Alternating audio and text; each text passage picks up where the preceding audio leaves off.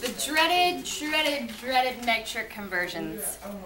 Probably one of the hardest things I ever had to learn, and I really didn't understand it, honestly, and this is a shame, until my freshman year of college. And it finally made sense to me. And I think a lot of it was because I didn't use graph paper, and I wouldn't line my place values right, which again, math especially, graph paper is awesome for kids who can't line their numbers up right. I was one of those kids that I would just mix them up.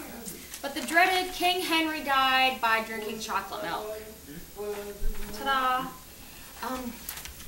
And I noticed when I was in my practicum that a lot of the kids had trouble distinguishing which D was decameters and which D was decimeters. And a way I told them, and I said, well, look at this. You've got your base. That's going to be your meters, your liters. He's all by himself. Base by himself.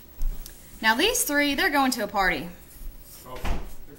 And this one's going to a party. Like I said, B is by himself. Now this D is going to be your decameters because D and K, deca, they're going to the party together. So this D is going to represent your decameters.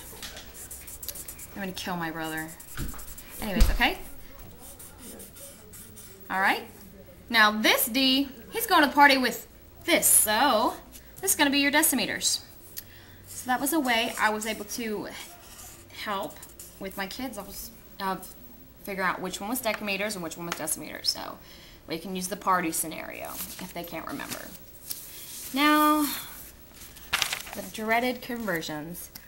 I use this method where I just kind of use the humps for the place value and line them up in a row. I know some people use the stairs, which is really good.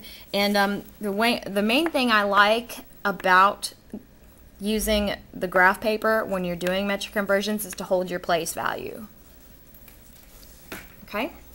And so when I converted this from hectometers to millimeters, I rewrote it in each number in each individual square. Now, let me get everything. Oh, crap. Okay, I started off right here, and I counted, it was from kilometers to, hectometers to millimeters. So I was 1, 2, 3, 4, 5. So I moved 1, 2, 3, 4, 5. Redraw your decimal, X that out, and then rewrite it. Remember, if the decimal's on the end, it does not need it.